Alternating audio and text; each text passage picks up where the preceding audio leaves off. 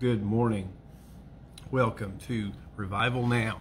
Our goal is to pray for true revival in our culture and our world, to teach the Word of God so that we not only pray for revival, but we obey for revival. Revival, when I talk about that, what am I talking about? Am I talking about just a bunch of excitement over a pet doctrine or getting our churches to be bigger than they used to be, getting people all fired up about a particular aspect of Christianity? Or what does revival really mean? It means to breathe new life. And we're in a day when we just need to experience new life. We need the life of Jesus in a profound way in our culture, in our churches. You know, it's interesting that we've always needed new life. But it's just in this last year we've become able to see it more.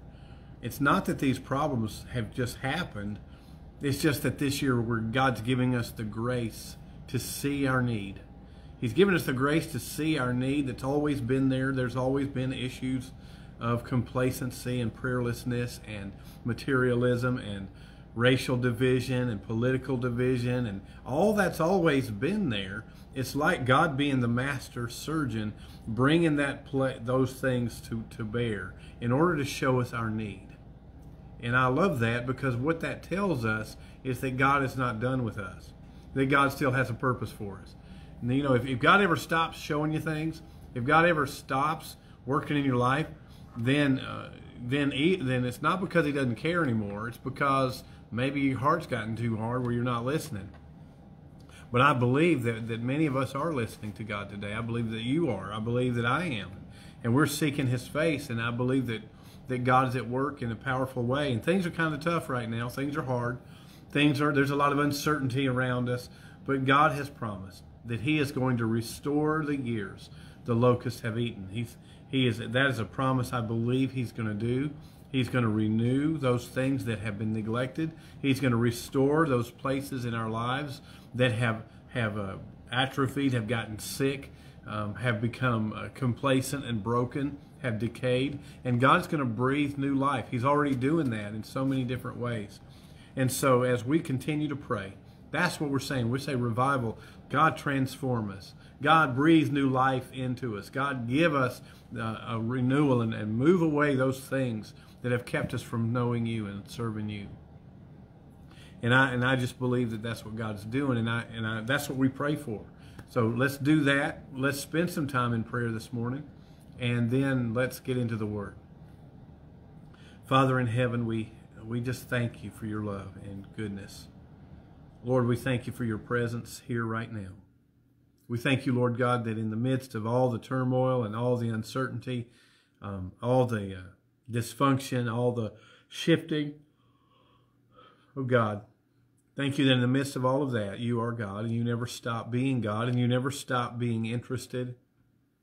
You never stop ruling and reigning over us, and You never give up. So, Father, God, You can already see the end. You already see the end result, and You're calling us to a greater thing. You're calling us, Lord, to a better days. And so, Father, we pray that You would lead us according to Your will and of Your kingdom. We pray, Lord God, that we would not accept a false peace that the world wants to give, but that we would seek after the peace of the Lord Jesus, the only peace that only You can give. And that peace comes when we repent of our sins and we put our faith in You, and we live in obedient faith to You and to Your commands, and we live for Your kingdom. Lord, it's Your kingdom we want. It's not the kingdom of this world that we want. It's not the affirmation of the culture that we want. Lord, it's Your kingdom. It is Your affirmation. It is Your will and pleasure that we seek with all of our heart, God. And so, Father, I just pray You'd help us to be committed to that and to walk with You, to do the things that You have done, and to say the things that You have said, and to live by Your teachings, by Your principles, by Your values. Lord God, we just love You and we give You praise. We pray for our government leaders. God, that You protect them and guide them and lead them.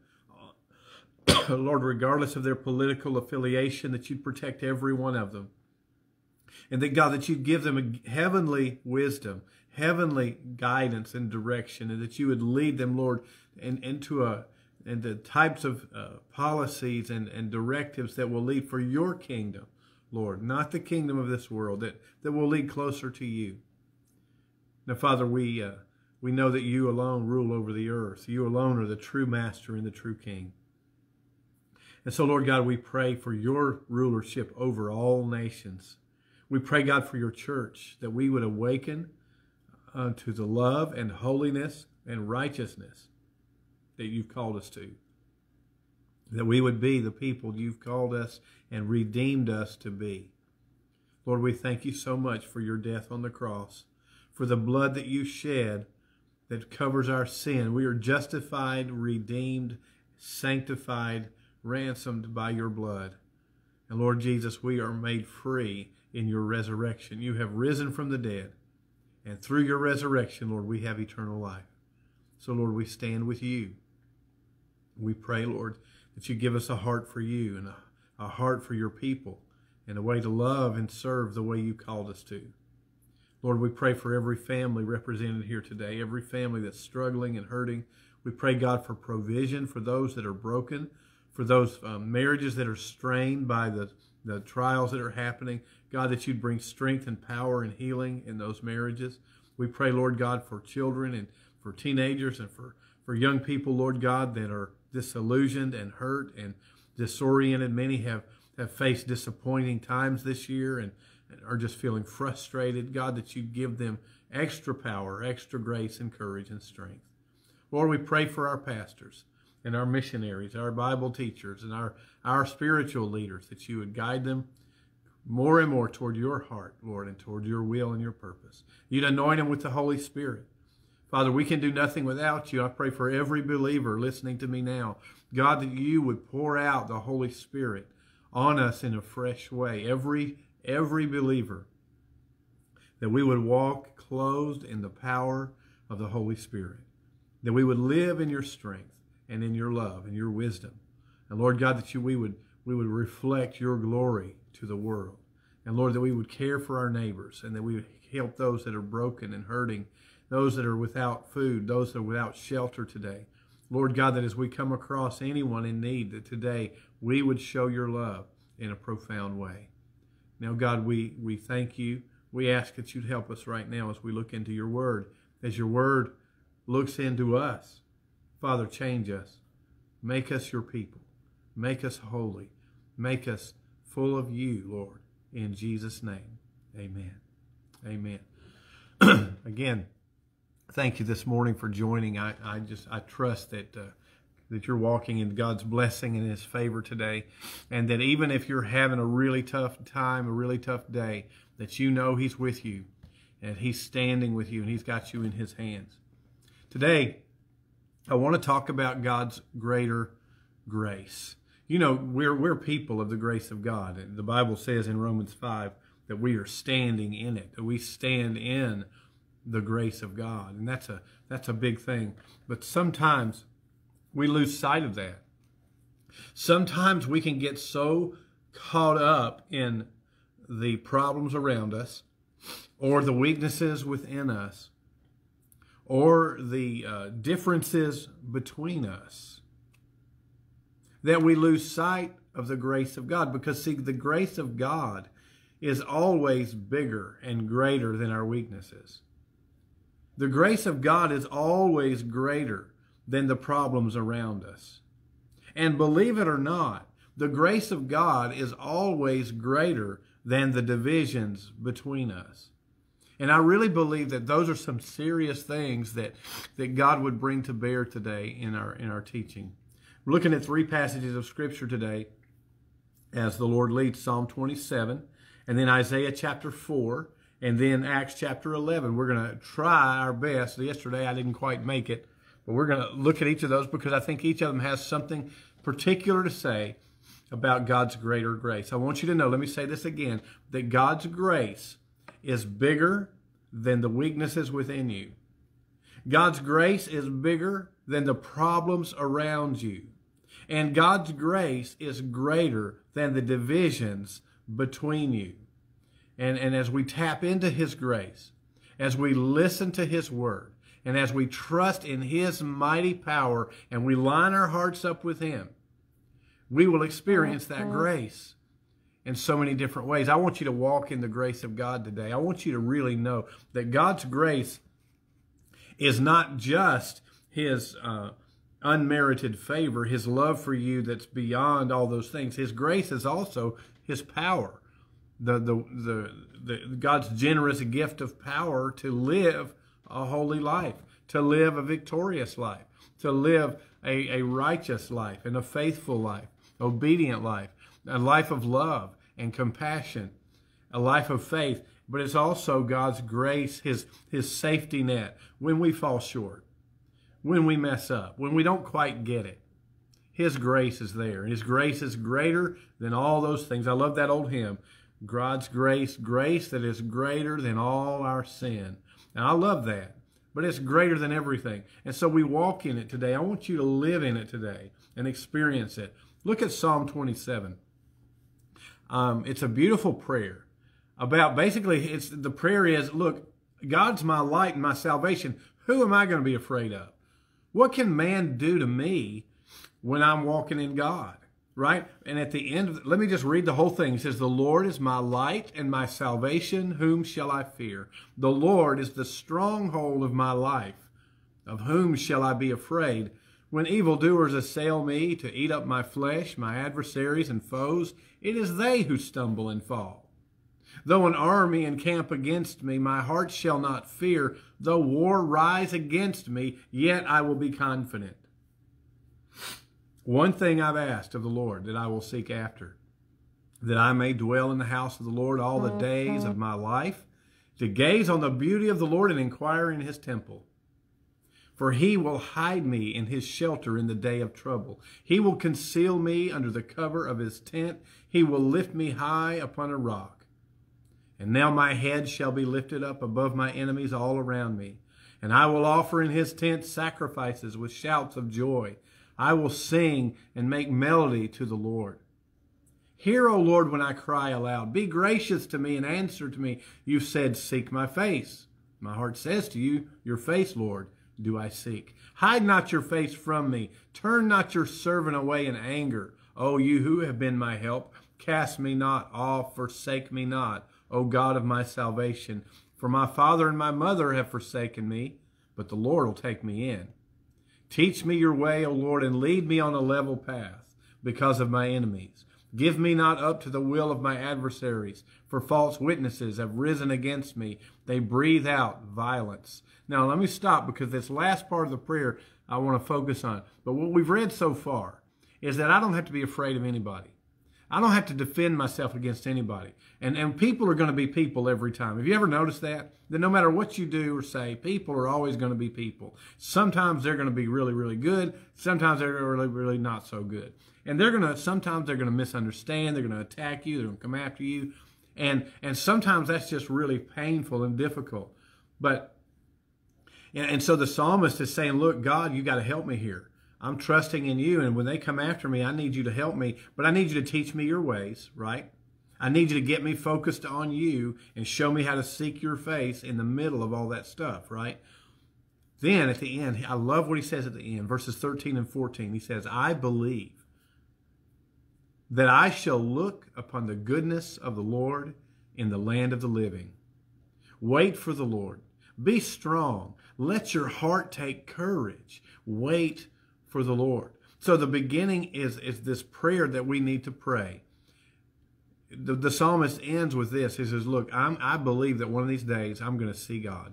I'm going to see God's goodness in the land of the living. Now ultimately that's heaven. We believe that ultimately, yes, one day we will go to heaven and we will see the goodness of God in the land of the living. But I believe that there's more to this verse.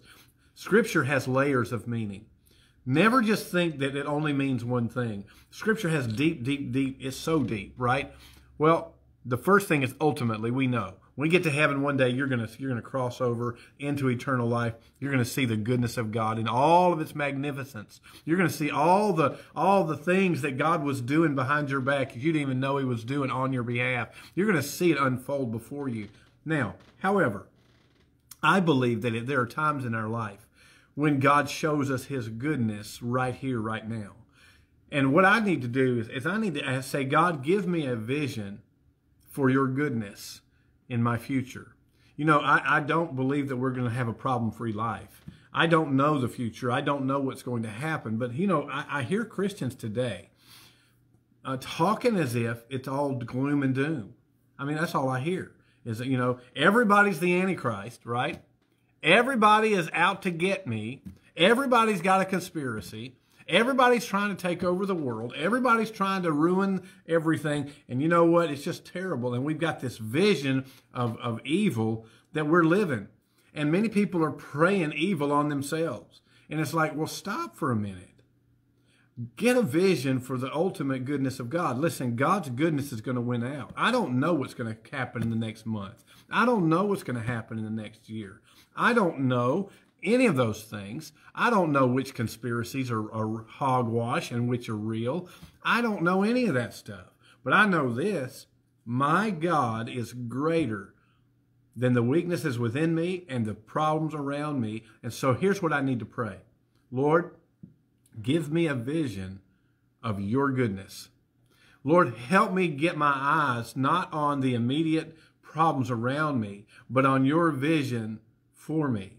God has a great vision for you, for this country, for the nations of the earth. God has a great vision for his church. And there may be stormy times. There may be things that happen that are totally bizarre to us. I don't know. But I know this, when the smoke clears, Jesus will be Lord. He will be on the throne, and the world will be as he wants it to be. God is over all things, and God's grace is greater than the things that are happening around us. So the first thing is get a vision. Listen, get a vision for the kingdom of God, the goodness of God, because it's going to overcome the darkness. The Bible says that the darkness is fading away and the true light is already shining. That this is a time to anticipate God's best. Even if it comes through storm, even if it comes through difficulty and hardship, God wins. And this psalmist is surrounded by people that are attacking him.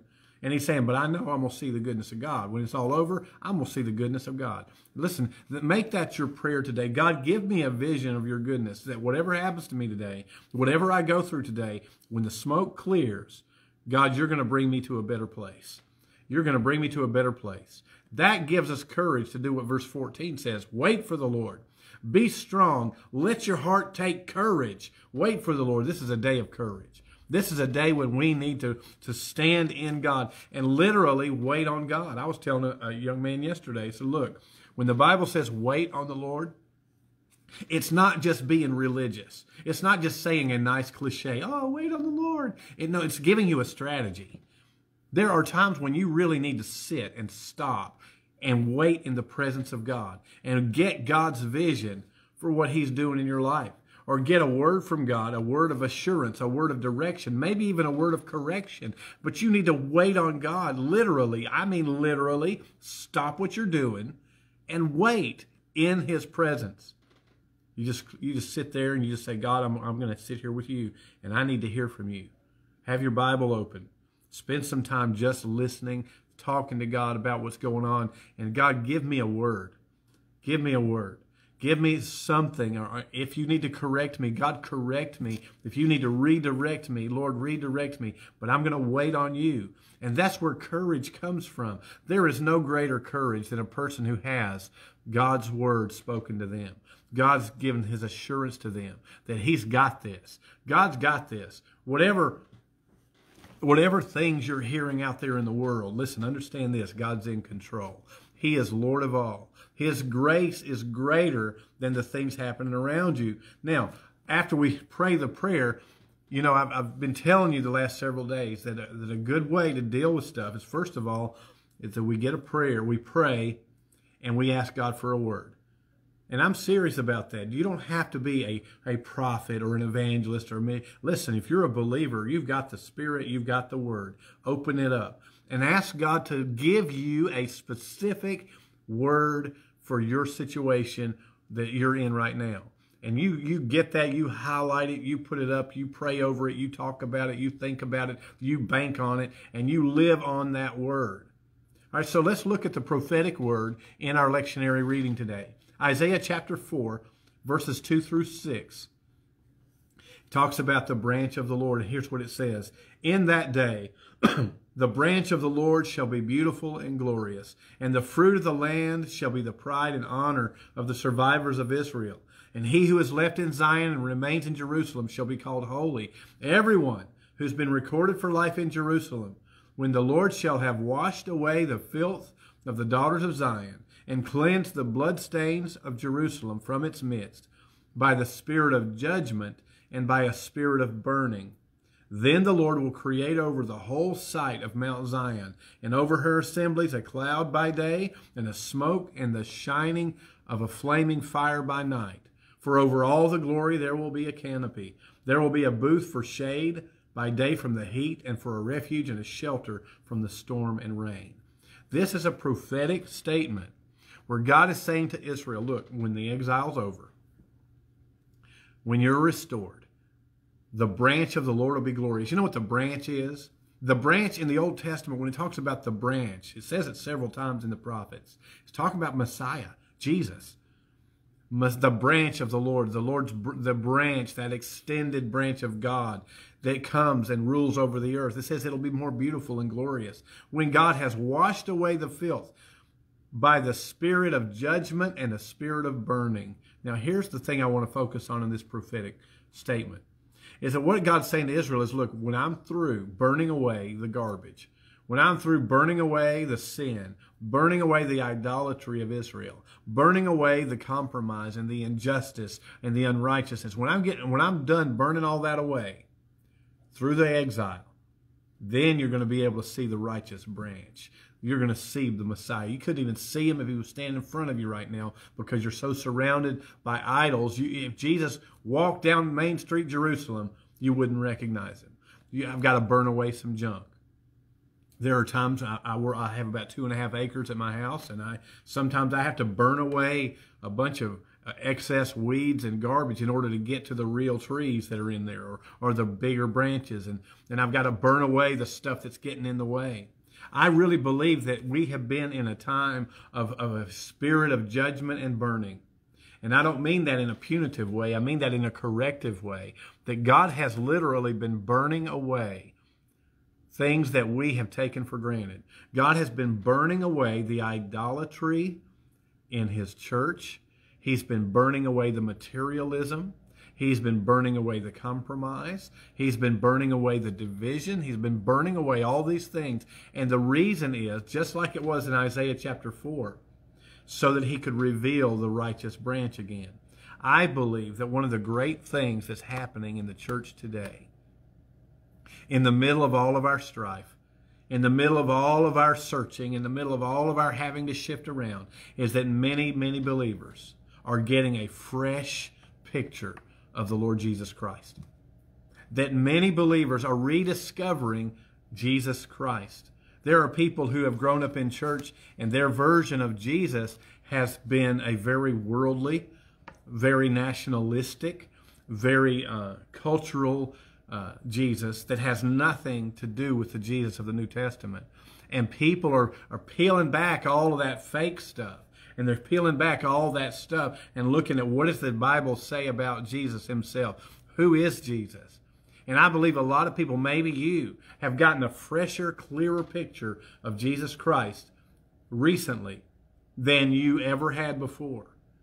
Maybe you're praying in ways you never prayed before. Maybe you're looking at the Scripture in ways you never read it before. Maybe this time of being locked down has helped you to really discover your King. Yes, some people have walked away. That's sad, isn't it? Some people have said, well, Jesus didn't do what I wanted him to do. I've literally seen people walk away from the church because of they didn't get what they wanted in the election. Are you serious? Then that's just a real case of idolatry right there, friend. If you forsook Jesus because the election didn't go the way you wanted, but can I just be blunt? You weren't worshiping Jesus in the first place. Listen, Jesus is revealing who he is, and sometimes what happens is people get disillusioned and people walk off. And there have been people who've left the church because it's not what they wanted it to be. They thought it was this big money cultural party where they could just keep living their old lifestyle and still say they're following Jesus. When they found out they couldn't do that, they hit the back door, right? And that happens, guys. But you know, that's all part of God renewing his church, because now he's showing who Jesus really is. And people are saying, look, do you either want to follow him or you don't? And then what happens is there's this promise in Isaiah chapter 4 that he will be a refuge. He's going to be the fire by night and the cloud by day. Remember in Israel when God led them through the wilderness by the cloud by day and the fire by night?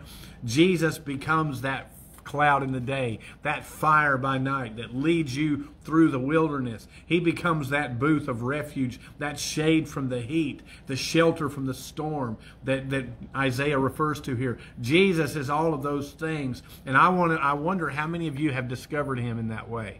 How many of you are standing underneath the refuge today? How many of you are at a place where Jesus Christ is more important to you now than he ever was?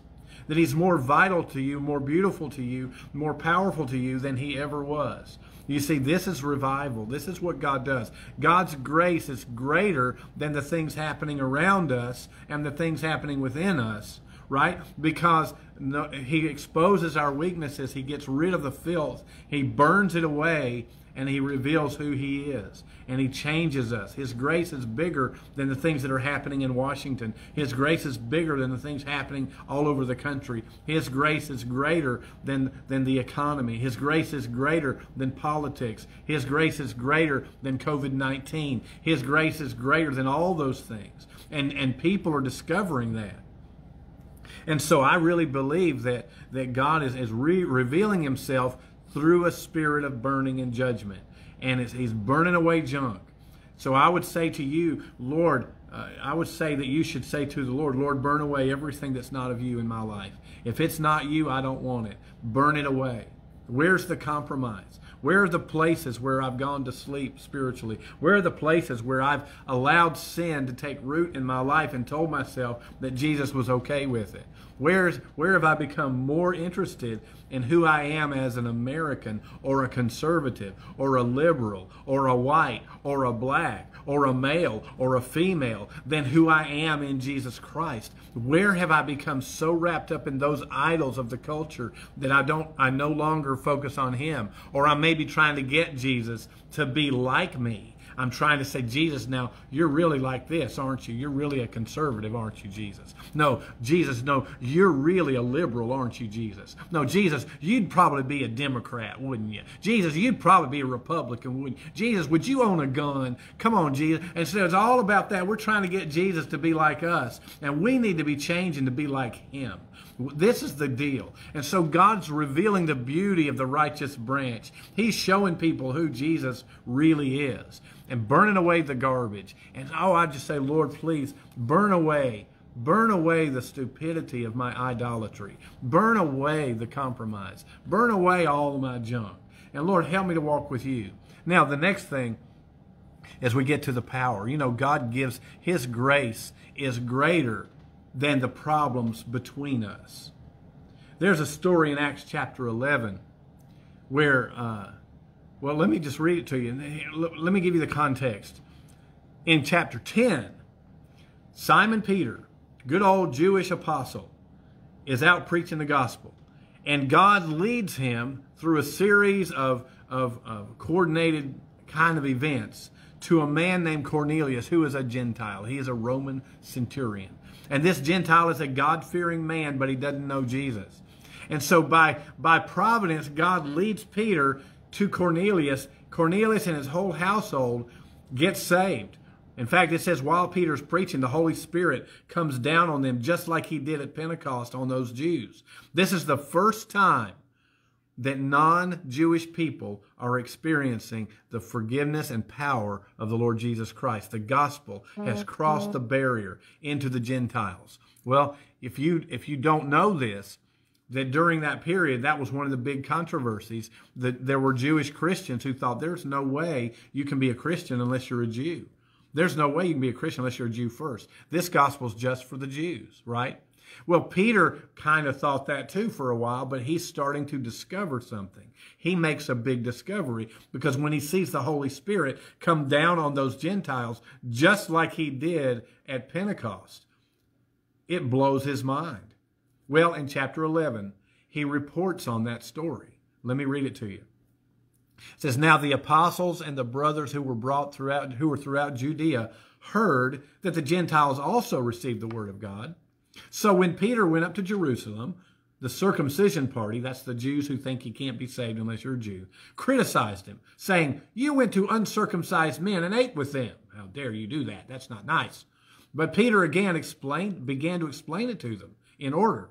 Here's what he said. "I was in the city of Joppa praying, and in a trance I saw a vision. Something like a great sheet descending, being let down from heaven by its four corners, and it came down to me. Looking at it closely, I observed animals and beasts of prey and reptiles and birds of the air. And I heard a voice say to me, 'Rise, Peter, kill and eat.' But I said, 'By no means, Lord, for nothing common or unclean has ever entered my mouth.' But the voice answered a second time from heaven, 'What God has made clean, do not call common.' This happened 3 times, and all was drawn up again into heaven. And behold, at that very moment, 3 men arrived at the house in which we were, sent to me from Caesarea. The Spirit told me to go with them. Making no distinction, these 6 brothers also accompanied me, and we entered the man's house. And he told us how he had seen the angel stand in his house and say, 'Send to Joppa and bring Simon, who's called Peter, and he will declare to you a message by which you will be saved, you and all your household.' As I began to speak," listen to this, "as I began to speak, the Holy Spirit fell on them, just as on us at the beginning. And I remembered the word of the Lord, how he said, 'John baptized with water, but you will be baptized with the Holy Spirit.'" Now, verse 17 is the kicker here. Peter sums up his story with this. "If then God gave the same gift to them as he gave to us when we believed in the Lord Jesus Christ, who was I that I could stand in God's way?" Well, when they heard these things, they fell silent. They glorified God, saying, "Then to the Gentiles also, God has granted repentance that leads to life." This was a great time of discovery for the church. You mean Jesus is saving Gentiles too? Aren't you and I, most of us who are Gentiles, aren't we glad for that discovery? Verse 17, let me read it again because this is what I'm going to preach on. Listen, if God gave them the same gift he gave us when we believed in the Lord Jesus Christ, who was I to stand in God's way? And as I read that this morning, that stood out to me above everything else. You know what Peter was saying? Peter was saying, look, if those people over there got the same Holy Spirit that I've got, who am I to stand in God's way? Friend, that's a really important word today. If God gave those Gentiles the same Holy Spirit that he gave the Jews, who am I to push them out, right? Now, what does that have to do with you and me? Well, I think that here's the main idea. You and I need to learn to honor the Holy Spirit in the lives of people who aren't like us. You see, Peter learned that you don't have to be a Jew to have the Spirit. It's the Holy Spirit who makes us one. So Peter's saying, look, I'm a Jew and I've got the Holy Spirit. You're a Gentile, you've got the Holy Spirit. So if I push you out, if I reject you, then I'm rejecting the Holy Spirit, right? And so how does that apply to us today? I think you can figure this out. I don't think you need much explanation with this. But we're in a spirit of division in our culture today, in our church today. That there are many of us who are spending more time trying to find the Antichrist than trying to find Christ. There are many of us who are looking with suspicion on fellow brothers and sisters because they don't align with us politically. Or maybe they're not in the same denomination. Or maybe they don't have the same exact theological views as we do. Or maybe they have a little bit different take on politics than we do. And so what we're saying is, well, that person has to be a heretic because they disagree with me. I've never seen more people accused of being heretics in my entire life. Why? Because there's one area of disagreement that we have. Oh, well, you're clearly a heretic. You're clearly not of God. And we've got this defensive Christianity going on, where we're holding our brothers and sisters at arm's distance because, well, you don't think like me. You don't have the same opinions I have. You don't vote like me. You don't act like me. Therefore, you're probably not as Christian as I am. Let me enlighten you as I'm enlightening myself. There's not a junior Holy Spirit for those other people. There's the same Holy Spirit. And then if the Holy Spirit came down on that person, if that person repented of their sins and the Spirit of God came upon them and they are believers in the Lord Jesus Christ, then who are you to stand in God's way and say, oh, they're not a real Christian because they don't read the same version of the Bible that I read? Oh, they're not a Christian because they have a different way of doing church than I do. Oh, they're not a real Christian because they don't have the same social practices that I have. Now, I realize that we need to be distinguished between truth and error. I get that. And I believe that we do need to be discerning. And there are people who are claiming to be Christians who are not Christians. And I get that. The Bible says by their fruit you will know them. It doesn't say by their opinions you will know them. It doesn't say by their culture you will know them. It says by their fruit. Now, where's the fruit? The fruit of the Holy Spirit. Do you see love, joy, peace, patience, those kind of the fruit of the Spirit? Now, friends, I've got Christian friends who are way more liberal than I am. And I've got Christian friends who are way more conservative than I am. But I see the love and the faith and the hope that is in them that is exactly the same as mine. I wish they'd think more like me. Let's just be honest. I wish they'd act more like me. I wish they'd just take all my opinions at face value and just agree with everything I say. I wish they'd look at government the way I do and look at society the way I do, but they don't. They don't. But I need to understand that those are my brothers and sisters in Christ because they have the Spirit. Because it's the Holy Spirit that identifies us as children of God. Have they repented of their sins? Have they believed in the Lord Jesus Christ? Do they trust Him as Lord and Savior and King? I've got Christian friends who didn't vote the way I voted. I've got Christian friends who don't think about social issues the way I think about them. But they will stand with me in glory because their faith is not, we're not saved by our opinions. We're saved by faith in the Lord Jesus Christ. Now, here's the thing that I feel like the Spirit of God was saying to me, is that we've got to stop pushing apart as Christians and start pulling together. I've got to say to my brothers and sisters who are serving Christ in different ways, I've got to say to them, I may not agree with everything you're saying. I may not agree with everything you're doing, but I'm going to tell you this, as long as you're serving Him, as long as you're going after Him, and believing on Him, you're my brother, you're my sister. We're partners in the gospel. Now, we can sharpen each other. We can correct each other. We can disagree with each other. And we might need to do that. There might be times I need to say, hey, I think you're way off base here. That's fine. But I don't need to be divisive about it. You see, I can try to correct you. You can try to correct me. And we can still love one another. Because the grace of God is larger. Listen to this. The grace of God is larger than those things that come between us. And if my gospel only allows people like me to go to heaven, then it's not much of a gospel.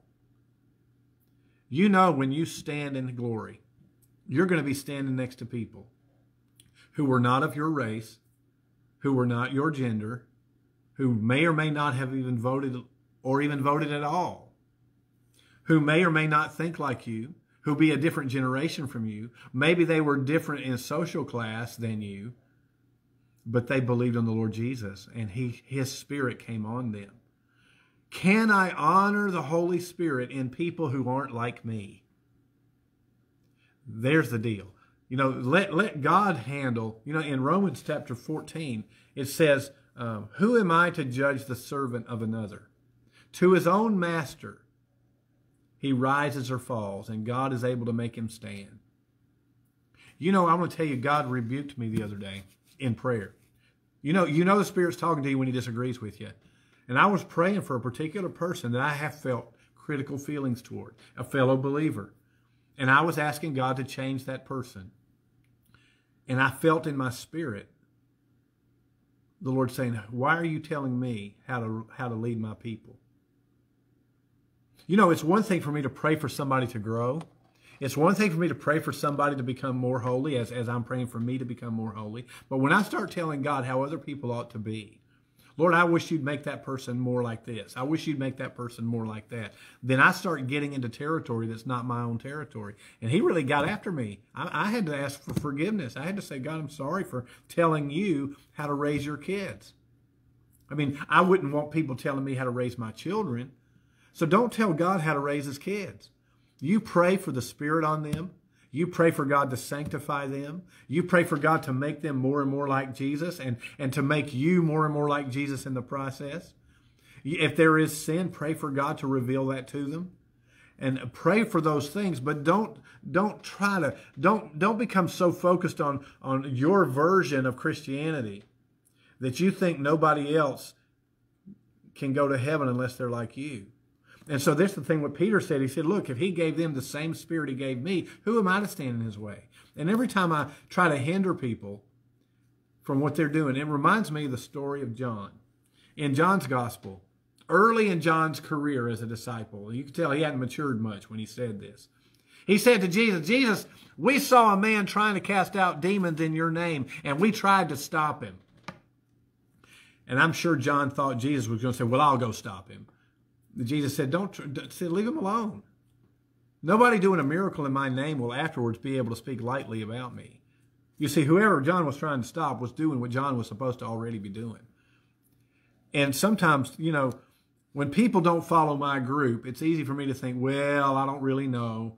And here in our culture, guys, when I look on the internet and I hear the way Christians talk to each other, we are so eager to find heretics when we ought to be looking for allies and partners in the gospel. Now, there are heretics. I get that. But some of us are so obsessed with finding the bad in everybody. We're so busy looking for the devil in our brothers and sisters that we're missing the very presence of Christ in somebody right next to us. You know, we need to learn that God has called us to be partners together in the gospel. So I want to challenge you today to remember this thing. Number one, God's grace is greater than anything going on inside of me, my own issues and my own weaknesses. His grace is greater. Isn't that great news? God's grace is greater than anything going on around me, no matter what people do or things happen or situations change. His grace is bigger and greater than all of those things. And God's grace is greater than anything that comes between me and you. That you and I can disagree, you and I can be different, you and I are different parts of the same body, and we're functioning in different ways, and you might be more focused on one thing than I am, and I'm focused over here on something else. We don't need to convert each other. We just need to pray for each other because we're all doing what the kingdom calls us to do. And so don't try to get people to be as conservative as you are. Don't try to get them to be as liberal as you are. Don't try to get them to give up their ministry and take up your ministry. We're all part of it, and God's doing so many great things on so many different levels. Everything from evangelism to social justice to healing to charity to compassion ministries to all these. And God's calling people to do different things. Standing up for truth, apologetics, defending the faith. So many different levels that God's calling people to work on. And we need to honor what he's doing in everybody instead of saying, well, if you're not doing what I'm doing, you're probably not of God. Let's get rid of that. Let's get rid of that. And let's widen the road. Let's give him great grace without compromising with the world. Now, I get that. We don't want to compromise with sin or evil. I'm not talking about compromising with sin or evil. I'm talking about letting somebody who's a genuine believer in Jesus have the dignity and respect of being a child of God without you having to beat them up because they're not like you. So let's just have more grace toward our brothers and sisters in Christ. And let's walk together. Father, in the name of Jesus, we come. Thankful for who you are and all that you've done. Lord, forgive us when we limit your grace. When we try to say that your grace is only possible when it comes the way it came for us. Lord, it all comes through the Lord Jesus Christ, and it's without you we have no hope. that you are the way, the truth, and the life, and no one comes to the Father but by you. But Lord, there are so many different ways that people meet you. Lord, as we repent of our sins and believe on the Lord Jesus Christ, we have eternal life. I pray your blessing on every brother and sister out there that's doing your work and seeking your kingdom. Even if we disagree on how it's to be done, may we strive together as partners in the gospel. In Jesus' name, amen. God bless you today. Go in peace.